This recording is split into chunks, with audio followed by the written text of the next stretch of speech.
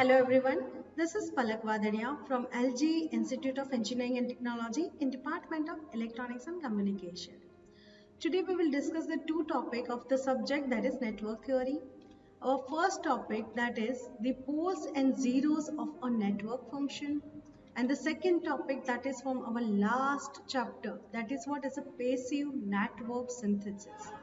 So this is our last topics of our syllabus, that is the network theory. Then after our 100% syllabus will complete.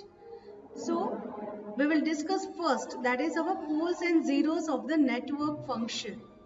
And you know that already you study the subject, that is control system, right? So in that you easily know how to find out the poles and zeros of any transfer function. The same thing we will discuss here. So let's start our today's session. So first we will discuss about the poles and zero. So here one transfer function is given to you. Whenever you want to find out the poles and zero, then you require the first transfer function. And what is the transfer function? Then it's a what? It's a ratio of output upon input. But here you have to add one more condition. That is what? Is the ratio of Laplace transform of output upon input. And you have to consider all initial conditions that equal to what? It's a zero. So here the one function is given to us, that is y of s upon x of s. Y of s is my output and x of s is my input.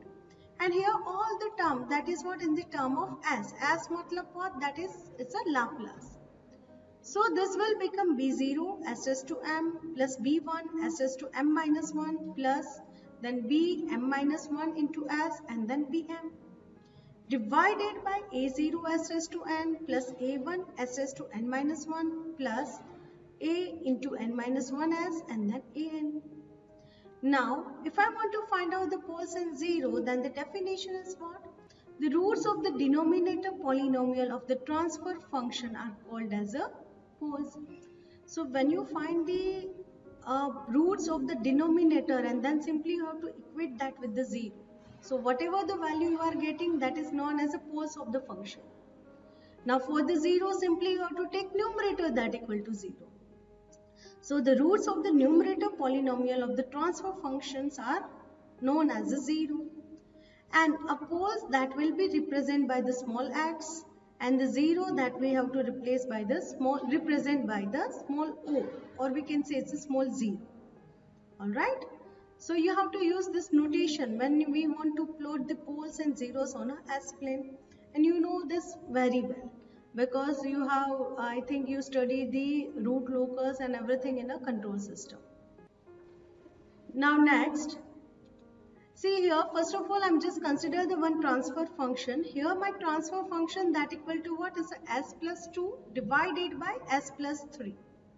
Now, as we discussed, if I want to find out the poles of this function, then simply what I have to take the denominator that equal to 0.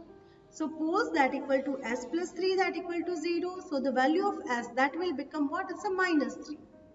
Now to find out the zeros, what I have to make? That is numerator that equal to 0. So this is what is a s plus 2 that equal to 0. So the value of s that will become what is a minus 2. So the pole of this transfer function is minus 3 and the zero of this transfer function is what is a minus 2. Now if I want to plot this in a S-plane, then here in a S-plane we have a one real axis and we have a one imaginary axis. Now we know that the pole that will be represented by the small x and the zero that will be represented by the small zero, like this. See the minus 2 and minus 3. Now this pole and zero that is lying on the left hand side of the S-plane, like this. So we can say that the given system is what? Is a stable system. Okay. Here in a network theory, in GTU exam, they will ask one short note that is about the poles and zero. Then you have to explain by taking one example of stable system, unstable system and marginally stable. So here the first example that I have taken, that is about the stable system. So you can take any transfer function. If you want to make s plus 5, s plus 9, that is all right. Okay. Now in the next we will take the example of the unstable system. So for example, see the transfer function is what is s minus 3 divided by s minus 2. So the pole of this function that will become s equal to 2 and the 0 that will become s that equal to what is a 3. And when I plot this on a S plane, see all my poles and zeros are lying on the right hand side of the S plane, so the system will become unstable. Now you know for the marginally stable, my poles and zeros are lying on the what? It's an imaginary axis. So based on that, I'll just consider the one transfer function.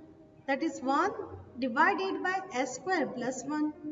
So the poles of this function is what is s square plus 1 that equal to 0. So the s square that equal to minus 1. So s that equal to plus or minus j.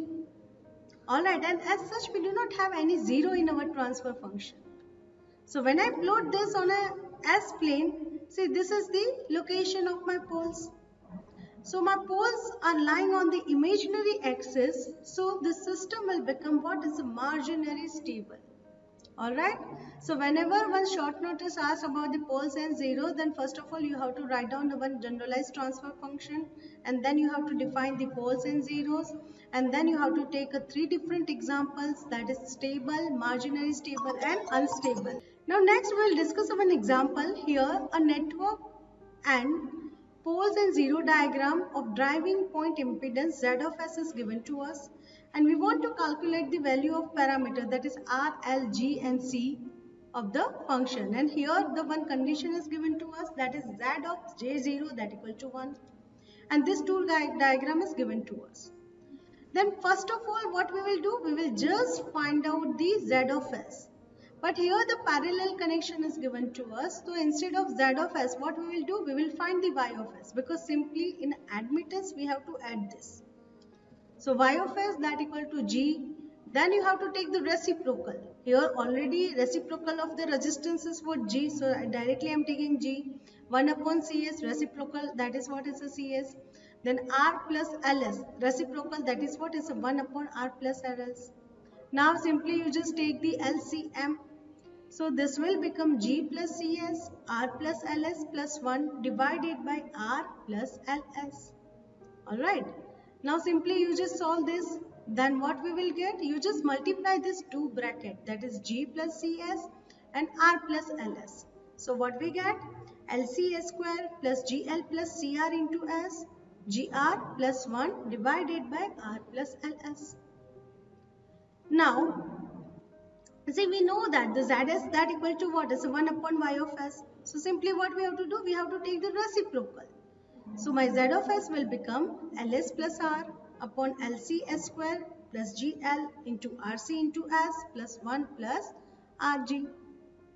Now you just take the common, that is in the numerator L and from the denominator LC, because I want the S square as it is.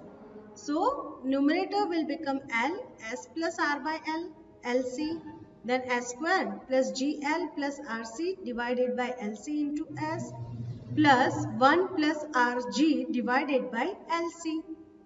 Now this LL will cancel out. So what we will get?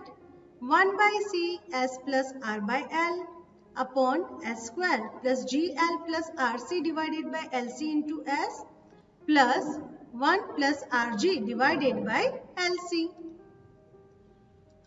So this is what is the value of my Z of S. Here simply what I'll do, I'll just separate the denominator. Now you just recall about this pole zero diagram. Here in this diagram, see we have the location of pole, that is at minus 3 plus 3j, minus 3 minus 3j. And the location of the 0, that is what, at the minus 2.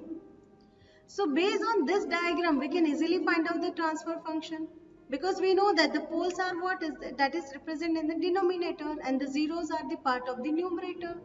So my transfer function will become Z of S H. H is what is some constant term. And this S plus 2, then and then my 0 will become S equal to minus 2. So S plus 2 divided by S plus 3 plus 3j, S plus 3 minus 3j. So now if I take my denominator that equal to 0, then the value of s that will become minus 3 minus 3j minus 3 plus 3j.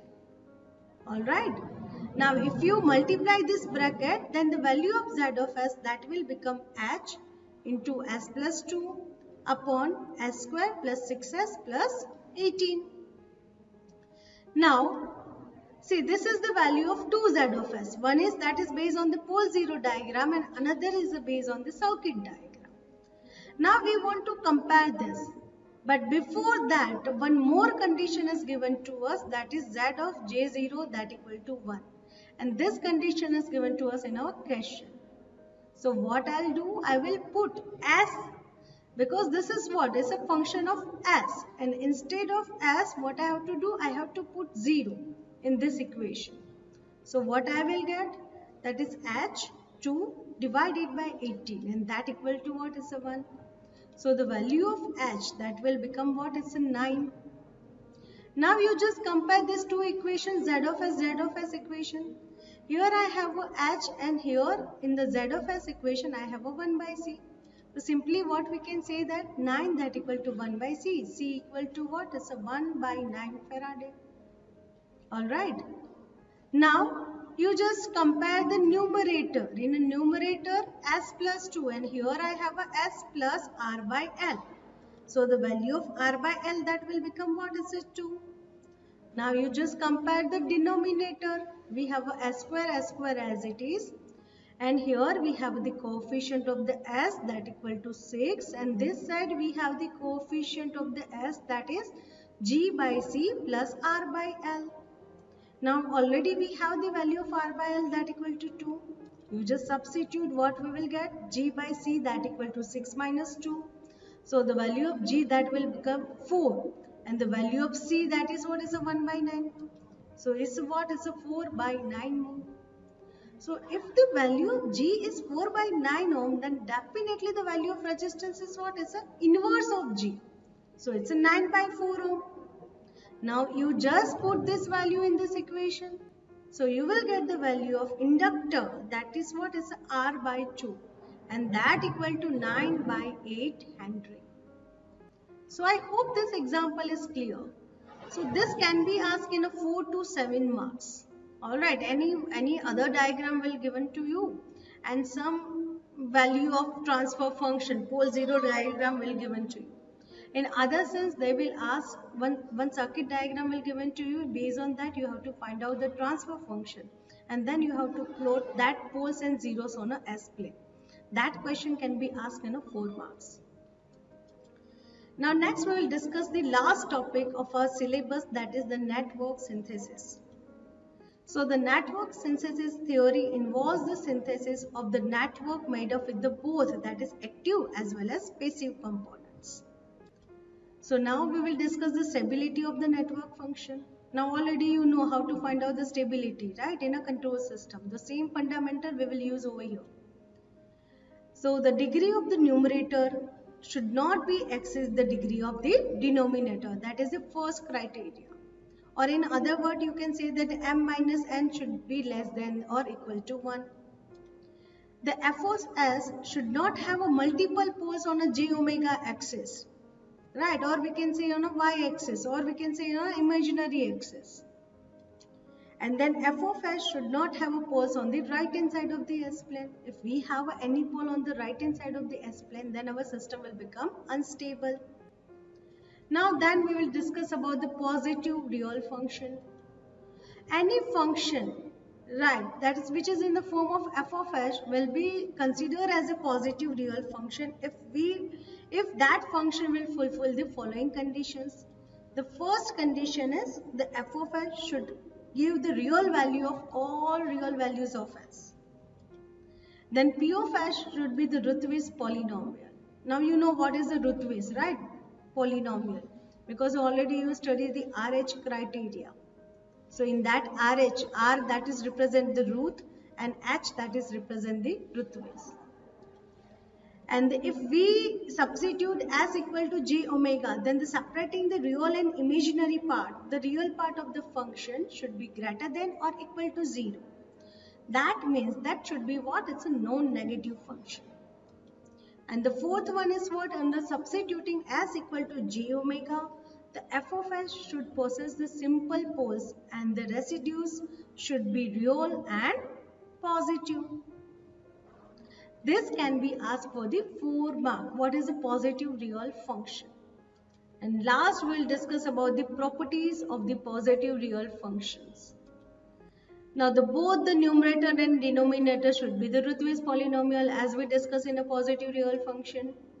Then the degree of the numerator of f of s should not exceed the degree of denominator more than unity. In other words, the m minus n should be less than or equal to 1. And if f of s is a positive real function, then the reciprocal of f of s should also be the positive real function. And remember, the summation of two more positive real function is always positive real function, but that is not the true in case of the difference or subtraction. But in case of the difference, it may or may not be positive real function. All right. So this is our last chapter, that is network synthesis. And this question may be asked for the 4 marks in GT. All right. So I hope this last topic is clear to you. Now we just complete our 100% of syllabus. Thank you.